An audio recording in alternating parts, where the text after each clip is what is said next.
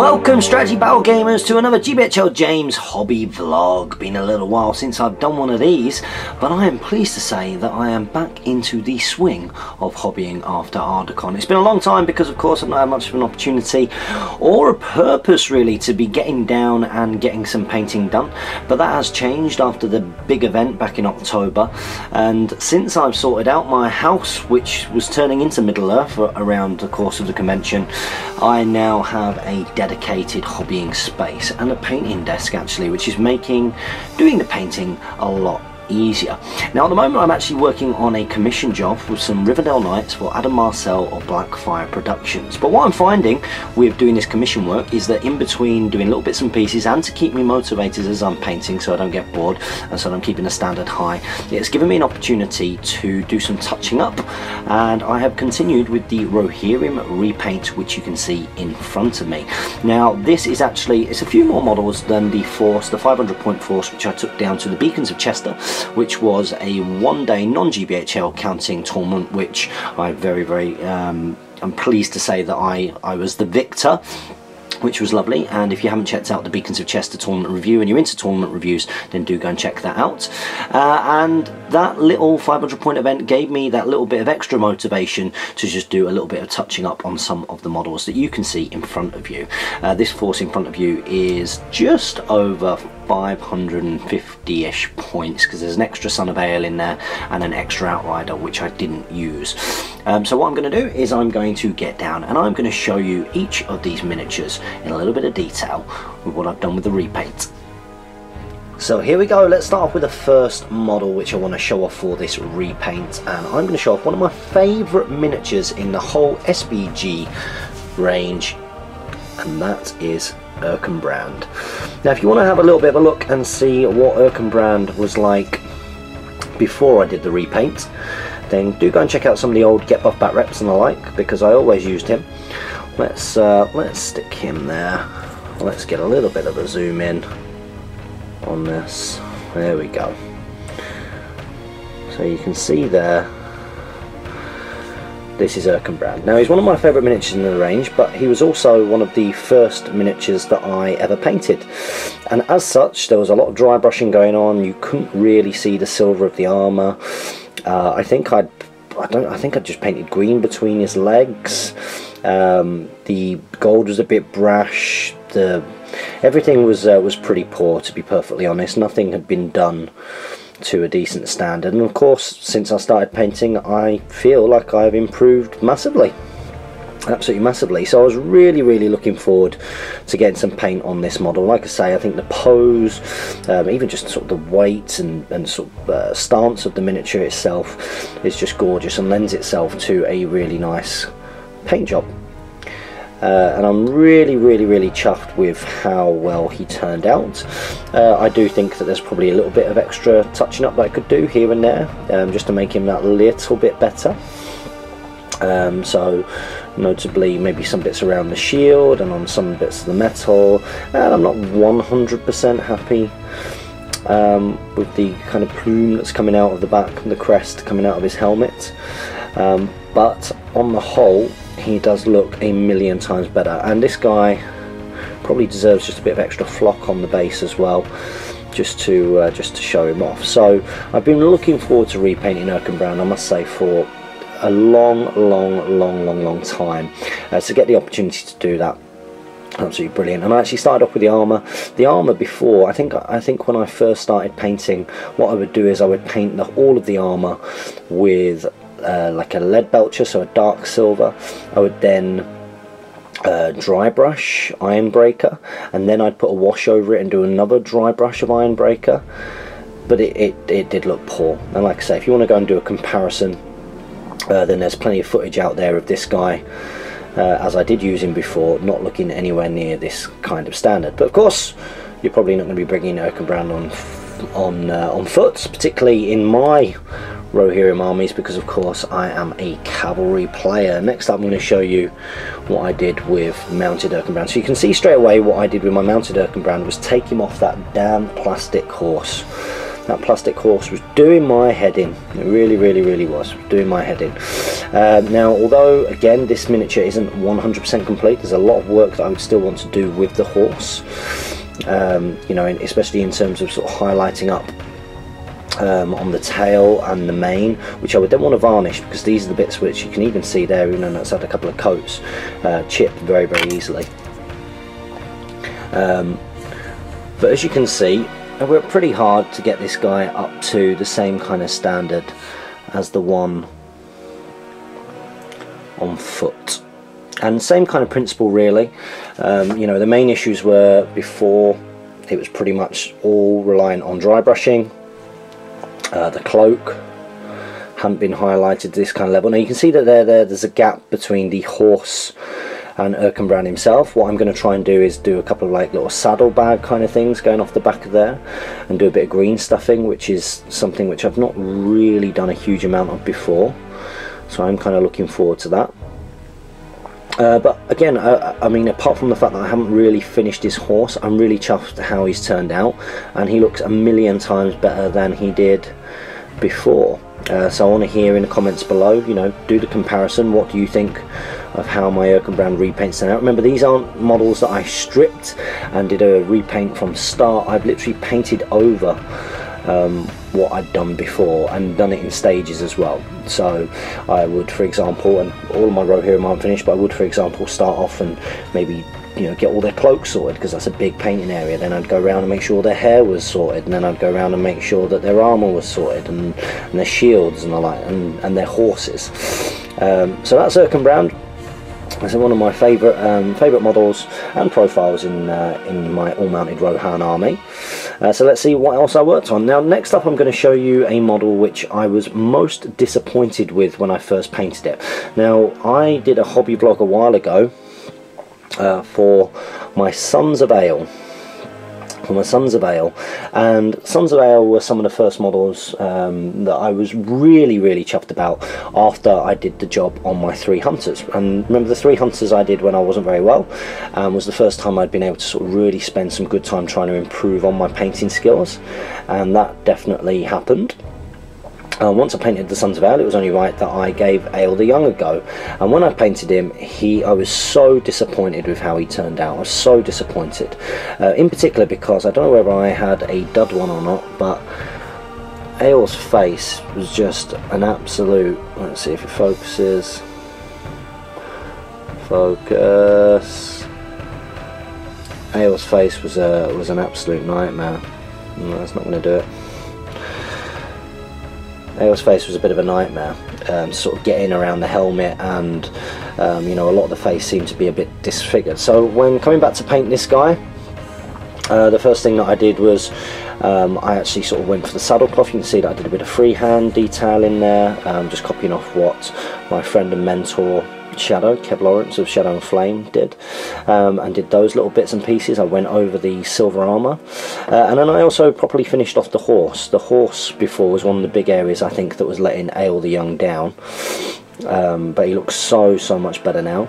I also did, when I first did him, I did the wooden effect on the lance, well, the throwing spear. The thing that I was really happy with when I painted him was actually the cloak. The cloak was probably the bit that I was the most happy with, and as you can see, really with his repaint, after doing the horse, a lot of it's just been little bits of touching up and little bits of extra detail, and kind of really trying to redo parts of the face. And I have to say, I'm now really happy with how he's turned out. There's enough going on there. Is he 100% finished? No, I think there's a couple of little bits of areas that I would like to do, but now I've done quite a bit of it, particularly his horse. You know, I mean, I think that model, just in that angle, I try and always keep him facing that way, looks absolutely fantastic, without blowing my own trumpet too much. I mean, if I turn him around this way, I'm not as happy, but what does happen is the shield and the details on the horse kind of draw your eye away from that face a little bit, which is good. So that was the mounted version, and then I have the on foot version. Now again, I love this model. If we turn him around to the rear, that's pretty much how he looked sort of even before I did the repaint. The main areas were, again, the horsehair coming from his helmet, and his face was a big problem. So if I come in a little bit there, can you see that? Let's focus in just about.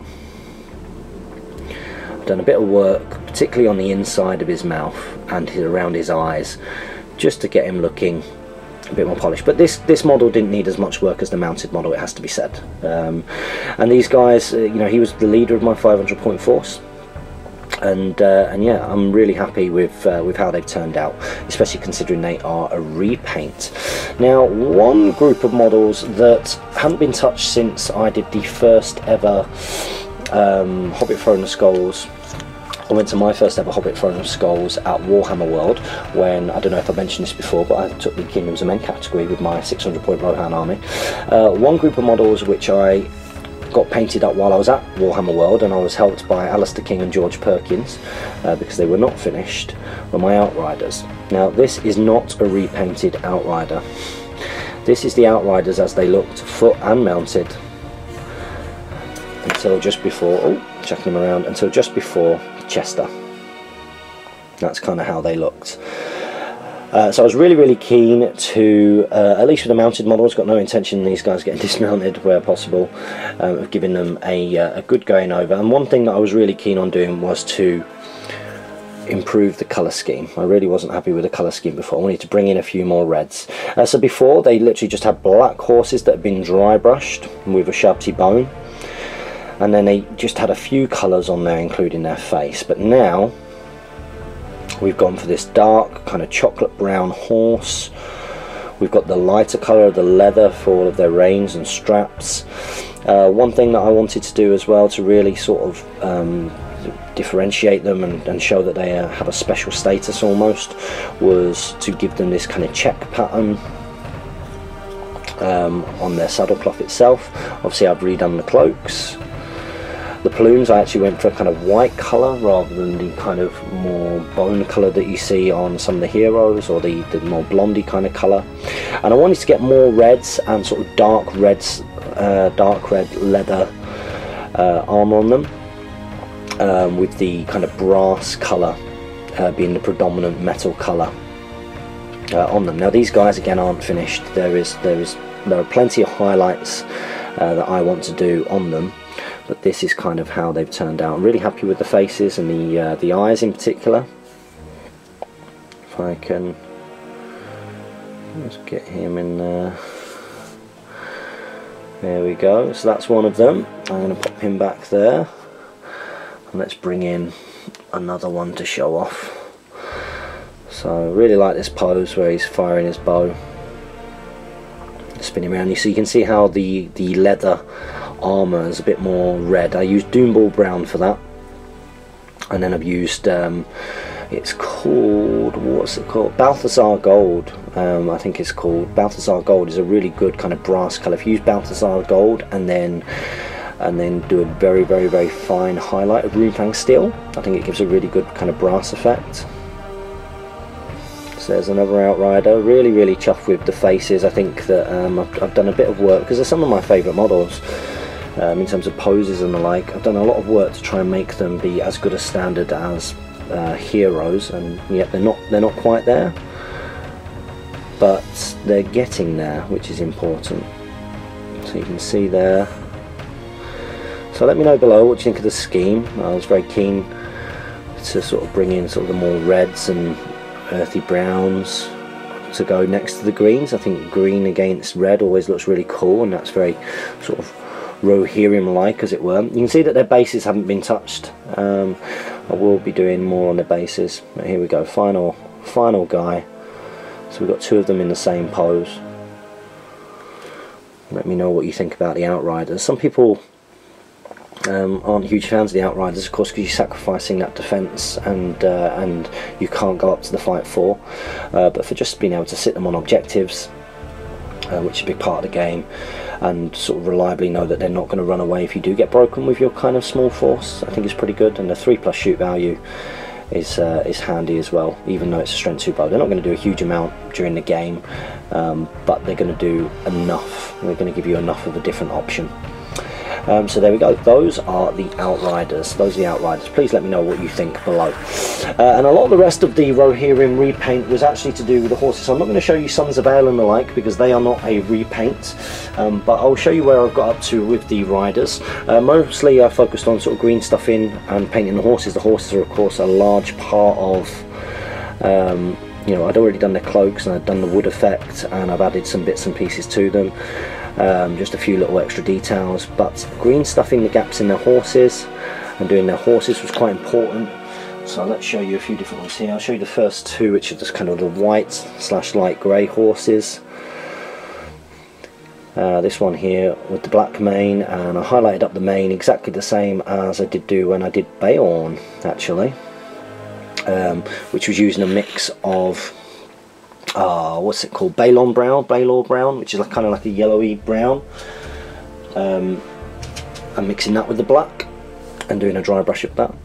So you can see here some very different colours. Again, you know, these guys are not finished. These are not close to being finished with the repaint, but I'm enjoying the fact that I can just do those little bits of touching up in between jobs. So for example, in the commission that I'm doing for Adam Marcel, the Rivendell Knights that I'm doing for him have the red cloaks. So as I do the red cloaks, I am applying reds and redoing the reds on the shields. For like, so again, another brown horse here. I've gone over some of the brass as well, the Balthasar gold. I think previously I'd used a different, I think I used like a Warplock bronze and I highlighted up to Genna's gold, but I actually think the brass colour I prefer, so I've done a little bit of that. So I'll show you some of these, just so you can see some of the variety as well in the horses. This horse is not finished in terms of the highlights, but you can kind of get a good idea of the scheme and kind of what we're going for.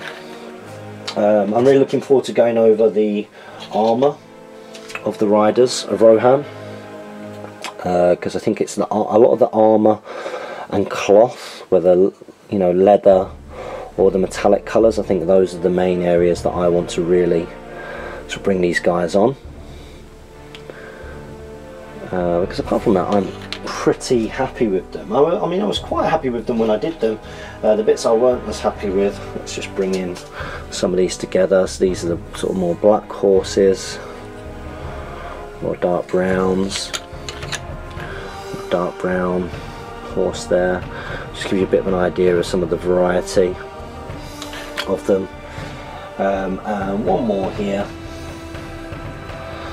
Like I say, just gives you a bit of an idea of some of the variety. So we've gone for a bit more of a grey horse there. I mean, filling in with the green stuff was a big thing. It was a really kind of big thing. Made a massive difference. So there we go.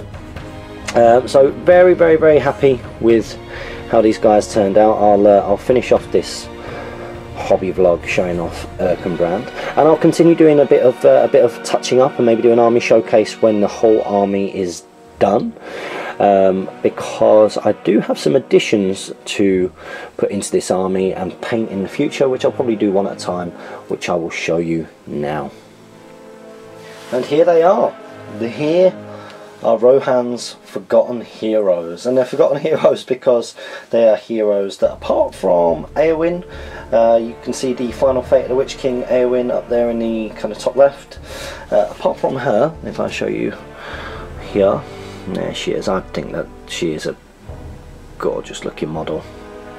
But apart from her, I haven't and don't really use any of the other heroes here. So glued together Merry. I'd love to do a Rohirrim Merry on pony conversion. I have also put together my Gamling. My Gamling here has been ready for a while, just needs painting.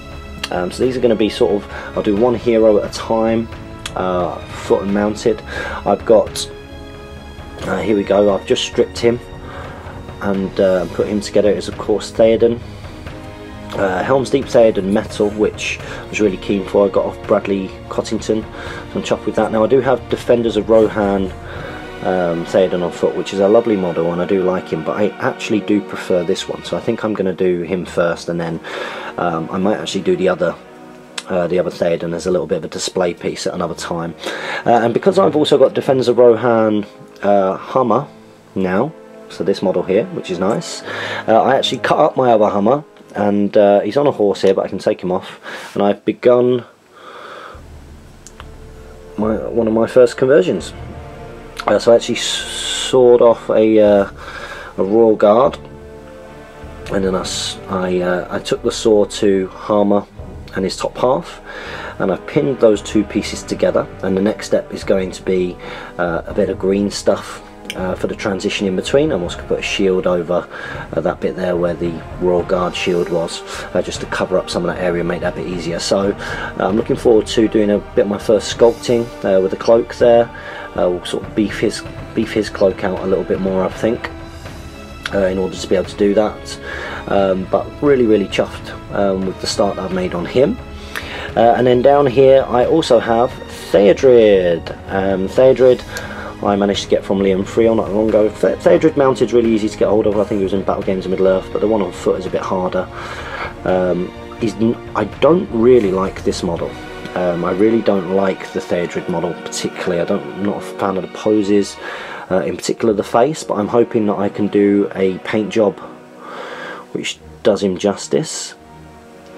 So I'm kind of looking forward to that. I've already started looking up different armours. I'm actually going to be using and attaching some of the shields from my saga to Theodred, and giving him a nice shield, so I think that'll make a difference. So yeah, this will be sort of the culmination of my Rohan project really. I think once my repaint's finished, I'll be doing one of these heroes at a time, so you'll be able to see hobby vlogs with seeing these guys progress, and hopefully get them looking up to the kind of standard of the other Rohirrim heroes like Erkenbrand there. Of course my defenders of Rohan, Eorl, which you have seen before. You can get him down there we go. And of course I don't want to forget, while I am talking about the Rohirrim, one model that I really need to give some time to is of course Knight of the Pelennor. And it might be some time before, I don't know, you know, I mean I should just get him done. I use his profile quite a lot, I suppose. You know, it's a lovely model, and I think one of the reasons I held back from painting him was I was so terrified of making a mistake, but really I shouldn't be. Really I should just go for it, and I will probably use him. So there we go, continuing up with the Rohirrim repaint and also finishing the project in total. So I hope that you're going to enjoy seeing my progress with that over the next few months. Probably next up, in next week's hobby vlog, you'll probably see me making a little bit of progress with a fiefdoms contingent, as I work on various areas of Adam Marcel's Rivendell Knights. They tie in quite nicely with getting on with some of this fiefdoms in between as well.